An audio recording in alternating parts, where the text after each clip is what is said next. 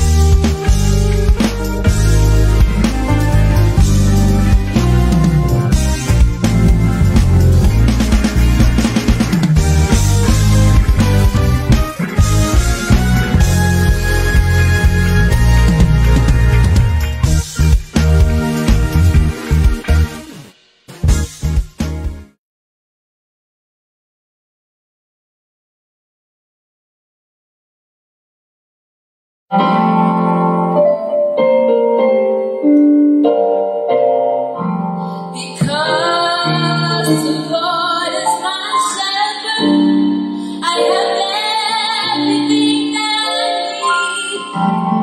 He lets me rest in the meadow's grass. He leads me beside the quiet streams. He restores my failing hand.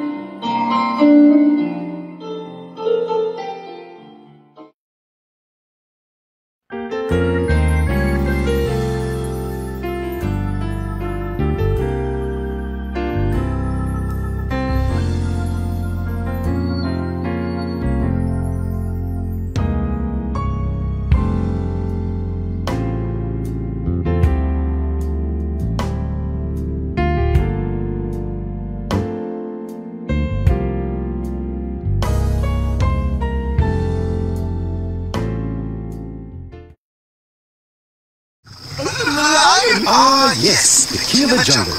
Time for a Red Bull. Red Bull? You'll never be faster than a lion. You don't have to be quicker than the lion. Just faster than you.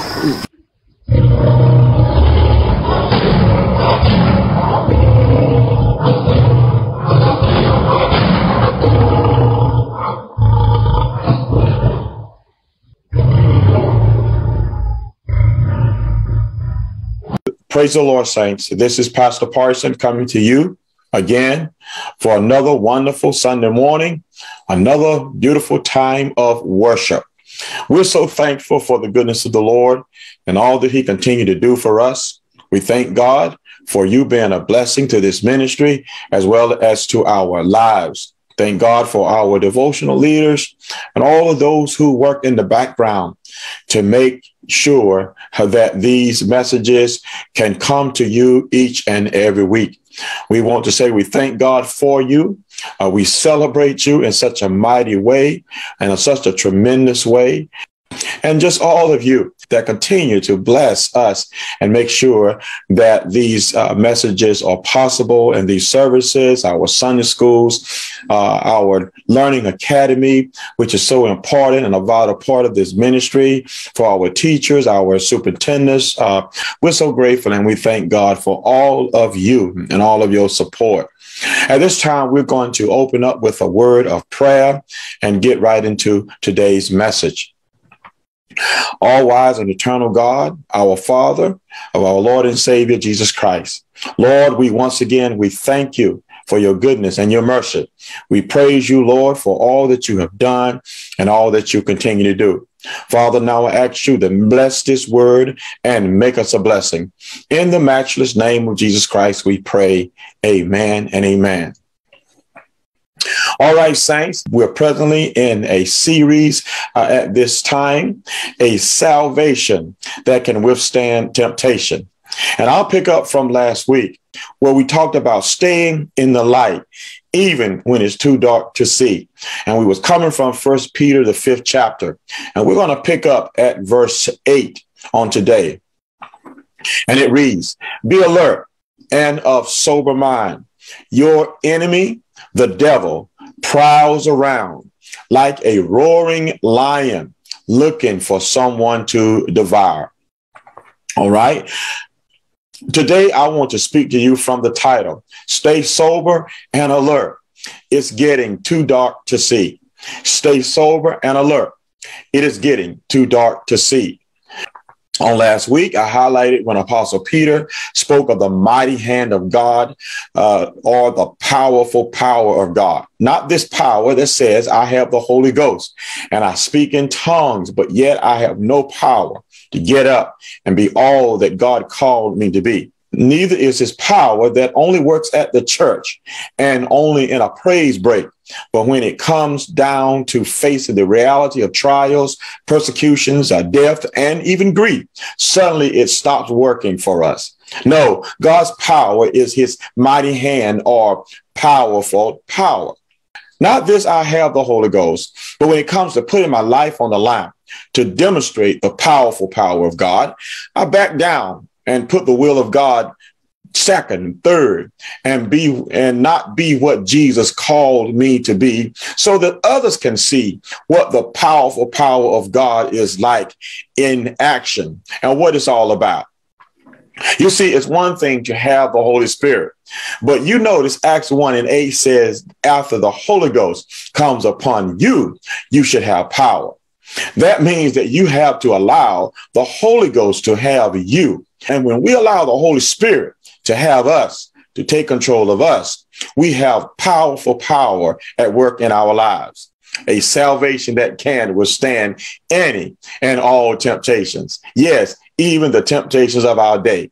You see, it's one thing for you to have the Holy Ghost, but when the Holy Ghost comes upon you and has you, that's when your power is powerful. And all the years that I've been in church and in ministry, I've learned that pragmatically there is power and then there is powerful power when it comes to the things of God. It's not this power that works only when I can see my way, but when it's too dark for me to see. I feel hopeless, and when I feel helpless and powerless, and I'm moping around like I've been beat up and beat down. Listen, saints, God's power, when it comes upon you and you come under the mighty hand of God, God's power becomes powerful power and can withstand anything that is thrown at our salvation, including the temptations that come upon us. But one thing for sure, we not only have power that works in the church building, but we have power that works in any situation that we find ourselves succumbing to. God's power is powerful power. But we must stay in the light, even when it's too dark for us to see. That brings me to today's message. Stay sober and alert. It's getting too dark to see. The devil, our adversary, like a roaring lion, is prowling about, seeking for someone whom he can devour. Now, understand, saints, the devil was defeated by Jesus at Calvary, but he is not depleted of his character and ability to be a devil.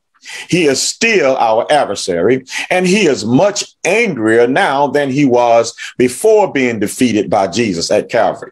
However, this is the day of salvation, where our strength and the kingdom of God is prevailing and advancing. And on this side of the cross, not even the gates of hell or death itself can prevail against the church of God.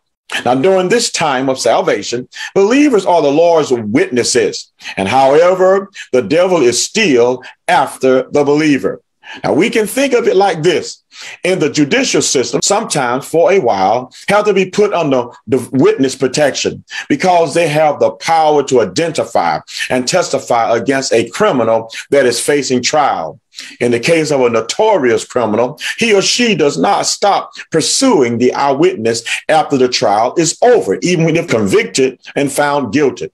The trial of the devil is over. He has been sentenced. He has been found guilty. He has been sentenced to the lake of fire. He knows that he has only a short time before being cast into the lake of fire to serve out his sentence for eternity. This day of salvation is his aggravation because it is the only time that he has left before he is cast into the lake of fire to serve out his sentence for eternity.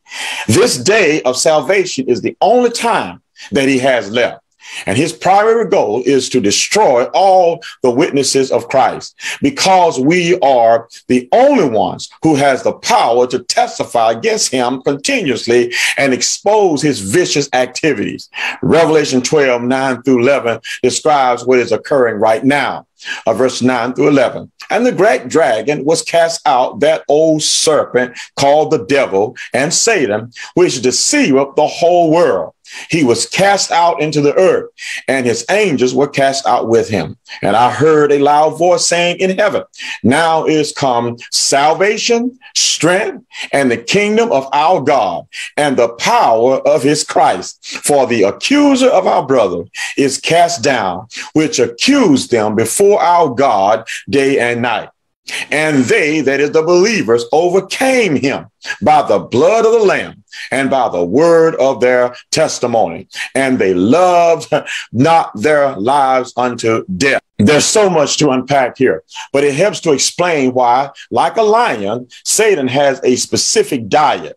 Satan's target for consumption is those who keep the commandments of God and have the testimony of Jesus Christ. That testimony is that Jesus was dead, but now is alive forevermore.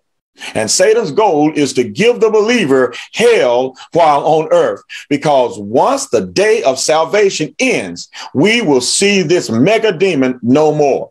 He will no longer be in the picture lurking in our night seasons, because in our final retirement home, New Jerusalem, it will be daylight all of the time. Revelation 21 and 25. Its gates shall not be shut at all by day. There shall be no night there. 22 and 5. There shall be no more night there. They need no lamp nor light of the sun, for the Lord God gives them light, and they shall reign forever and ever. Listen, saints, our retirement home is a gated community, and we will never get a light bill. Do what you have to do to stay in the light right now. Stay sober and stay alert, because once the day of salvation ends, Satan will be taken over by an everlasting night, cast into the lake of fire. Jesus calls it the outer darkness, or a place that is so dark that it can only be described as outer darkness. But for you who stay in the light, when the day of salvation ends, you will be overtaken by an everlasting light. Oh God, I thank God for Jesus. And the time is coming, saints. Lights out for the devil and lights on forever for you and I, the believer, those who have put their trust in the blood of Jesus Christ. Oh, saints, see God's big picture right now, because you are in it front and center, and the devil knows it. He knows that he can fight you, but the blood of the Lamb and your testimony won't let him defeat you. The weapons of death that he once had is now the weapon that works against him. Oh God, to be absent from the body now is to be present with the Lord. Listen, to kill to save you is to place you in the full presence of your Lord. Oh, to kill to save you now means that God enjoys a precious moment, because precious in the sight of God is the death of his saints. No, the devil do not like you. In fact, he cannot stand you, and his hatred runs deep because God loves you. Now, his problem is with God, and he has a problem with you because God loves you. God demonstrated his love when Jesus died for you. God fortifies his love for you by placing a guardian over your soul, the Lord Jesus Christ. God's commitment and faithfulness to you is why the devil is against you. But all souls belong to God, who is love. God loves the world, but God is just. And since he is faithful and just and cannot deny himself, his justice won't allow him to not judge our sin. So instead, God is long-suffering, not willing that any should perish. So he is slow to wrath, but he is not slack concerning his promise. Saints, the day of salvation is coming to an end. All of the signs of the time suggest that we are already late in the evening of the day of salvation, and the sun is already going down on the devil. Very soon, the devil will lurk in the night, and that will never end in the lake of fire. But see the big picture, saints. Matthew 24, Jesus confirms that it's going to get darker before it gets brighter. But look up and lift up your head. The prophet Zechariah spoke about the dark closing days of history with hope for the children of the light. Zechariah 14, 6-7. And it shall come to pass on that day that there shall not be light. The bright ones shall withdraw themselves, but it shall be one day which is known unto Jehovah, not day and not night. But it shall come to pass that at evening time there shall be light. And our apostolic forefather picked it up and said it this way: it shall be light in the evening time. The path of glory you shall surely find. Through the waterway there is a light today, buried in his precious name. Young and old, repent of all your sins, and the Holy Ghost will enter in. The evening time has come. It's a fact that God and Christ are one. Oh, saints, it's time to accept Jesus Christ, God's light, and stay in the light, even when it's too dark to see. All that we could ever need to stay holy and healthy is in Jesus. Colossians 2:9-10, for in him dwelleth all the fullness of the Godhead bodily, and you are complete in him, which is the head of the church, which is the head of all principality and power. So, as stated by Peter, he wrote this letter to a Gentile congregation, and they were saved out of their affluent culture. So the Gentile believers receiving this letter were blindsided by the persecution that came upon them, that they would face as Christians. Now, to be blindsided is to be unpleasantly surprised or be mentally hit or jolted unexpectedly. These Gentiles turned Christians were blindsided by the way they were now being treated by their non-Christian counterparts. And to this, Apostle Peter says, 1 Peter 4:12, dear friends, do not be surprised at the fiery ordeal that has come on you to test you, as though something strange were happening to you.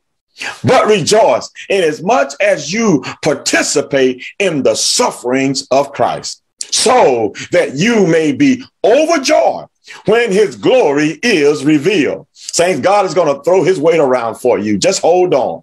If you are insulted because of the name of Christ, you are blessed, for the spirit of glory and of God rest on you. If you suffer, it should not be as a murderer or thief or any other kind of criminal, or even as a meddler. However, if you suffer as a Christian, do not be ashamed, but praise God that you bear that name. Somebody ought to praise him right now, because the name is all on your life.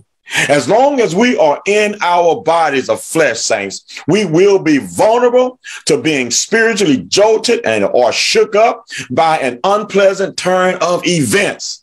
Man that is born of a woman is only of a few days, Job said, and is full of trouble. Trouble is a part of the human experience. Saved or unsaved, saint or sinner, believer or unbeliever, or non-believer. Trouble is going to come everybody's way. It's part of being a part of a fallen creation. But our trouble is also Satan's opportunity to take a shot at God by trying to undermine God's love for you, so that he can steal you away from God and then kill you, kill your testimony, and destroy your life. Not necessarily in death, but just to destroy your life that you are living for God, so that others can see the destruction and wonder whether or not something is wrong with God. Oh God, he waits for an opportunity when our flesh is too weak to notice him sneaking up on us in our pain and in our thoughts. When we are not alert with sober thoughts, the flesh will be tempted to question God's will as well as God's love for us. Like a lion, the devil seizes the opportunity with the suggestions of vain imaginations that are diabolical to the knowledge of God. Our painful experiences like grief and loss and constant sicknesses are some of the devil's best opportunities to attack our relationship with God.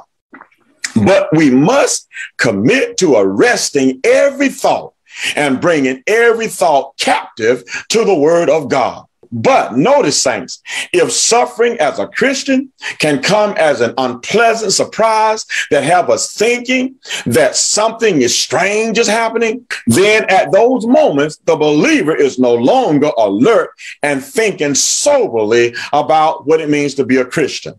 So Apostle Peter goes on to instruct, be alert and of sober mind. Your enemy, the devil, prowls around like a roaring lion looking for someone to devour. Satan is like a roaring lion prowling around for his prey. But I want to give you 4 ways Satan is like a lion and why believers must stay sober and alert. Number 1, like a lion, Satan is a predator and he knows his prey. And he studies their habits so that he can know the best way to sneak up on them. Satan knows his limitations, the word of God. So much is revealed by the demons who use a man to attack the sons of a Jewish priest, found in Acts 19:14 through 16. Notice what it said.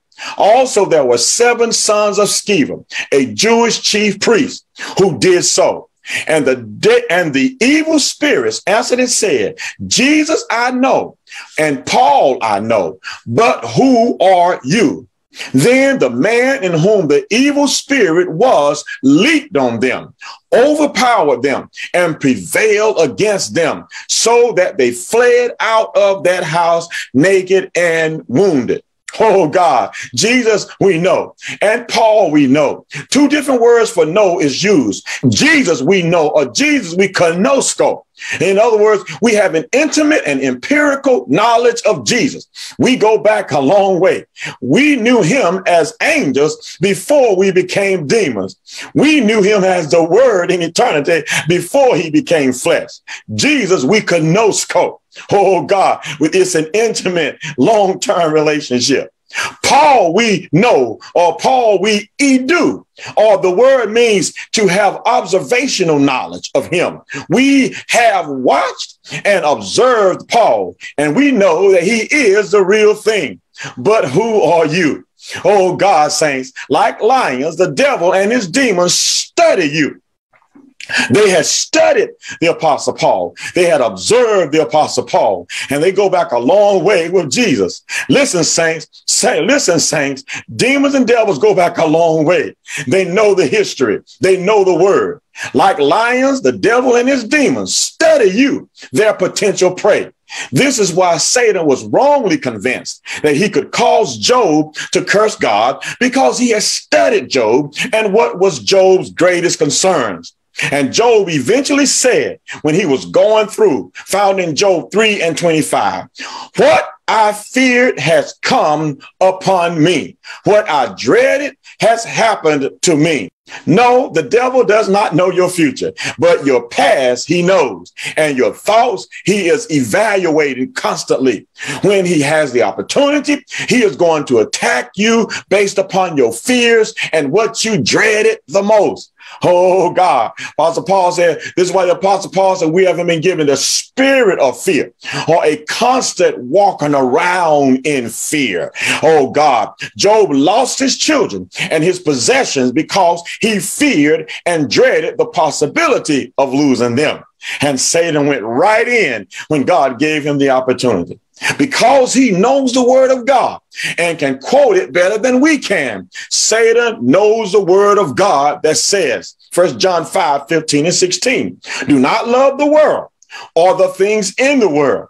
If anyone loves the world, the love of the Father is not in him. For all that is in the world, the lust of the flesh, the lust of the eyes, and the pride of life is not of the Father, but is of the world. Those who love the world don't love God, and the devil knows that they don't love God. And the devil don't love God. In fact, he hates God. So the devil is not coming or bothering those who are doing that which says that they do not love God, and therefore already supports his agenda. In fact, he leaves them alone and lets them have free reign, because then they remain an anonymous hater of the Father. It doesn't matter how many robes they wear, how many times they stand in the pulpit, how big or how small their church may be, how much scripture they know. The devil knows that. Oh God, but when someone does not love God based upon their obsession with the world, the devil knows it. They are anonymous haters of God. Notice the word of Apostle Paul, 2 Corinthians 11:13-15. For such men are false apostles, deceitful workers, fashioning themselves into apostles of Christ. And no marvel, watch this, for even Satan fashioned of himself into an angel of light. It is no great thing, therefore, if his ministers also fashion themselves as ministers of righteousness, whose end shall be according to their works. The devil is the master deceiver, and false prophets are his co-workers, and extremely dangerous because they are anonymous haters of the Father. And it confuses people whenever they are finally exposed. And then people want to blame the church and blame Jesus and blame God. But they were already anonymous haters of God. Notice the words of Jesus found in Matthew 24:5. For many shall come in my name, saying, I am Christ, and shall deceive many. Lord, have mercy, and shall deceive many. Verse 11, and many false prophets shall rise and shall deceive many. And there you have it, saints. Satan encourages false apostles, deceitful workers, to imitate apostles of Christ. Satan does the same thing. So they are working together with him. They are co-workers, co-laborers. Listen, don't be deceived, saints. Satan does not want to be an alcoholic. His goal is to imitate an apostolic, one sent by God, because then he can contaminate the message of truth. Peter tells the church to be sober, to be alert. Saints, be sober. Our enemy is too sneaky for us to be alcoholic apostolics, drunk on the world, and therefore staggering and stumbling to accept the will of God, the word of God. When God says it, we need to say amen. Lord, have mercy. James refers to trying to love God and love the world at the same time as spiritual adultery. Lord, have mercy. James 4:4. Adulterers and adulteresses, do you not know that friendship with the world is enmity with God? Whoever, therefore, wants to be a friend of the world makes himself an enemy of God. Oh, saints, I refuse to commit adultery. That's why I'm going to love God and not love the world. Oh, yes, there is adultery and then there is adultery. And many times people are not committing adultery, but they really are committing adultery because they are holding on, loving the world, even at the expense of their love for God. This is spiritual adultery. Oh, God, help us, Jesus. Oh, God, that's number one. The reason why it is important to be sober and be alert, because the devil knows his prey and he studies them. Number two, the second reason why saints must stay sober and alert, because like lions, Satan is a master of the surprise attack. Lions are sneaky and quiet when they are on the prowl, searching for prey to devour. Like a lion's prey, it's easy for a saint to be blindsided by the devil when life becomes overwhelming and stresses keep coming one after another. And like lions, the devil is sneaky and quiet. Listen, saints, if your tests, trials, twists, and turns of life events can sneak up on you and surprise you, so can the devil. Because like a lion, he is a master of surprises. It may be for a short period that a believer is questioning God's power to protect them and their faith and people's concern for them. But a momentary thought is all the devil needs to stop on you, because he has already been trying to sneak up on you. Even on your happiest days and moments, you are not even thinking about the devil. He never stops thinking about you and sneaking up on you. He is as close as any vain imagination that exalts itself above the knowledge of God, because Satan knows the word of God. And he knows when we are opposed to it in our minds. That's his opportunity to come in for the spiritual kill. Listen, saints, stay sober and stay alert. If there be any virtue in Christ, and there really is, then you must think accordingly. Think on these things. Think on things that are lovely. Think on things that are pure. Don't spend your time thinking about who likes you and who don't like you, who hates you and who don't hate you. Don't spend your time focusing on the world, what the world is doing, what people is doing. If there be any virtue in Christ, think on things that are lovely and pure.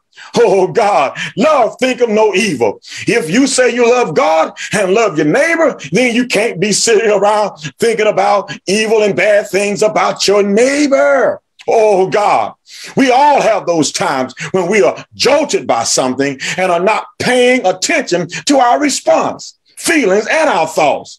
But you cannot be blindsided or sidetracked for a moment, because the devil will sideline you before you know what hit you. Oh, the devil is already prowling around. So he is ready at a moment's notice to enter your mind with thoughts that are against God's love for you and your love for him.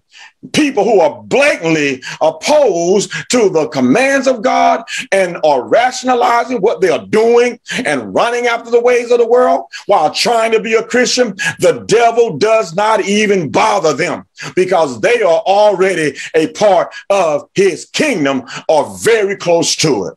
Oh, listen, saint, the devil finds what's dear to you, and that's where he sneaks up on you. When Jesus had fasted and was hungry, Satan tempted him to turn a stone into bread. Oh, he didn't put a woman in front of him. Jesus was hungry. He didn't put material things in front of him. Jesus was hungry. Whatever you're dealing with, that's what the devil is going to come along and offer to you. When Jesus used scripture, the devil intentionally misquoted scripture, knowing that Jesus came to reclaim his world. Satan offered it to him without any resistance. He didn't know how God was going to do it, but he knew that the king was here to reclaim his property. So the third time, Satan said, listen, all of this is mine. I'll give it to you if you just fall down and worship me. Jesus said, get behind me, Satan. Oh, God. Jesus didn't go into a dialogue with him about who owned what. Because Jesus knew that in the justice of God, Adam had forfeited everything to the devil, and the devil was running things. And so when he told Jesus, I'll give it to you, he knew something was up because he knew that the word would not have been flesh unless God had something up, because he knows God better than we do. So what he did to get ahead of God, he says, listen, let's just kind of work this out together. I'll give you all of this, but you got to fall down and worship me. Understand something, saying when you are close to God, when you have the power of the God inside of you, the devil is trying to get you to work together with him. Let's just work together. Listen, all you got to do is just look the other way, tip your head at sin, and I'll make sure that you have a lot of stuff going on with you. I'll make sure that everybody loves you. Everybody likes you. I'm telling you, saints, I got word that suggests if everybody loves you, you in trouble. If everybody likes you, you in trouble, because that's what the enemy wants. He don't want you to cause him any trouble, and he'll do anything possible. He'll allow you to get anything you want as long as you don't give him no trouble. All you got to do is fall down and worship me. You don't have to go through anything else. You don't have to go through no pain and trouble. He knows God like we do. He knows the word of God. He knew the prophecy. Oh, God, there was something hidden from him. Oh, God, if they knew what God was doing in crucifixion, he would have never allowed Jesus to be destroyed. But he didn't know that God was going to flip death on him. But, oh, God, he knew who Jesus was. He recognized him when he said, if you be the Son of God, that means since you are the Son of God, then do this and do that.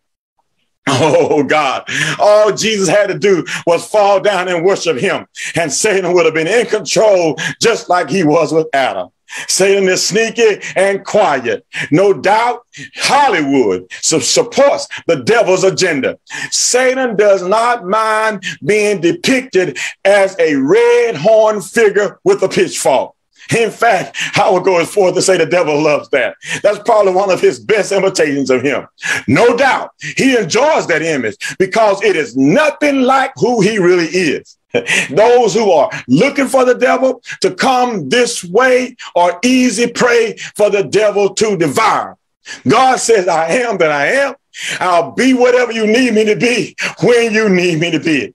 The devil's trying to imitate God. He's saying the same thing. Whatever you want, whatever the desires of your flesh is, if it's lust of the eyes, I'll show it to you. If it's lust of the flesh, I'll make you feel it, and I'll make you feel good. If it's the pride of life, oh, I'll lift you up to the highest level. Whatever it is you want, I'll make sure that you have it. Don't be deceived, saints. Oh, God, you're going to get and have everything that God promised you without the devil in your life. Oh, God, that's the mistake that Adam made. The devil made it real clear to them that you will be like God. Listen, they were already like God. And don't be deceived, saints. You're going to get what God said that you would have the right way. And when you do it that way, oh, to God be the glory. Scripture is clear that Satan's best imitation is to imitate a preacher, not the predator that he is. Note the scripture, 2 Corinthians 11, 14 through 15. And no wonder, for Satan himself masquerades as an angel of light. It is not surprising then if his servants also masquerade as servants of righteousness. Their end will be what their actions deserve. Do you know how many people have walked out on church, walked out on God because they found out that somebody was playing in the pulpit and not being real in the pulpit? But the Apostle Paul said, don't be surprised. That's where the devil wants to be. He wants to be an angel of light, aka messenger of light, because Satan knows the word. And he can confuse the word. He can put words in there, mix it up, and make it look like something that is not. And if your flesh is running after that, that's what you're going to have. Don't blame God. Don't be surprised. Don't be shocked when people who are jacked up confirm that they are jacked up. Oh, because Satan is on the loose, saints. Although he's been defeated, he's not depleted of being a devil. And he'll use anybody, including the mouth of a Peter, who is a disciple. Oh, God, Satan does not impersonate fire-breathing dragons or is a two-legged animal with a tail red with horns. But his preference is to masquerade as a well-poised angel of light, aka preacher of the gospel. Satan is sneaky and quiet, not straightforward and loud. Oh, God, I thank you. What about Ephesians 6:11? Put on the whole armor of God that you may be able to stand against the wiles, the travesty, the trickery, the methodia, or we get our word methods of the devil. The devil has a method to his madness, and it is being able to sneak up on his prey and devour them before they know what and how it happened. A believer is vulnerable when they are busy going through hurt and pain and cannot notice or pray or cannot notice or pay attention to how they're thinking and behaving. Oh, the devil seizes the opportunity to sneak up on in our thoughts, to make negative suggestions about our God. Also, when a believer is too exhausted to be alert and vigilant, to watch their blind spots, anxiety and a lack of sleep go together, and they create spiritual blind spots. Mumbling and grumbling against the will of God creates blind spots when the devil is gaining an opportunity to devour the grumbler. Apostle Paul told the church at Philippi, pray always, as well as rejoice always. The songwriter said it's hard to stumble when you're on your knees. And I will add, it's hard to grumble when you have a praise and a prayer in your mouth. Somebody ought to praise God for being God. This brings me to the third important reason why believers must be alert and sober when it's suffering, whatever the reason.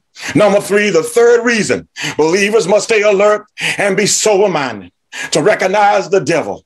Because like a lion, the devil's teeth of torture are strong and capable of sinking in with a strong grip. Because like a lion, once the devil has a prey in his jaws, the escape is nearly impossible. But he has to find that place of the weakness in the believer's flesh to latch on to them. Notice the words of Jesus, John 14:30-31. I will no longer talk much with you, for the ruler of this world is coming, and he has nothing in me, but that the world may know that I love the Father. And as the Father gave me commandment, so I do. Arise, let us go from here. Saint Jesus knew it was time to stop talking and relocate himself in a place where the will of God could continue, because the ruler of the world, the prowling lion, was coming. But Jesus was sober and alert and had not committed a single sin. So because the devil had nothing in Jesus that he could latch on to, Jesus defeated him all the way to the death of the cross. But notice, saints, Jesus is making an assertive effort to prepare himself for the attack by relocating himself in a place where the will of God could continue to be done. Stay sober and alert and follow the commandments of our Father. The word of God is the devil's limitation, and those who obey it will not have anything in them that the devil can latch on to in order to destroy them. Jesus said, arise, let us go from here. Jesus was making a conscious decision to position himself in a place where the will of God could be carried out to its fullest extent. Listen to me, saints.